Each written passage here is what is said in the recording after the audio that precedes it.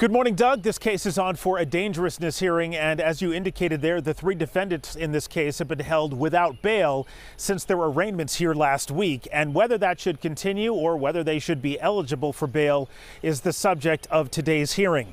The defendants in this case are Wallacem Teixeira da Silva, Arnaldo Nogueira Filho, and Pedro de Souza Passos. They all face firearm-related charges. As of now, no one has been charged with the fatal shooting. Prosecutors say ICE detainers were filed against two of the defendants. The victim in this case is 16-year-old Igor Correa. He was shot and killed 1 week ago. Police say about 300 people were at a house party in Northborough when the shooting happened.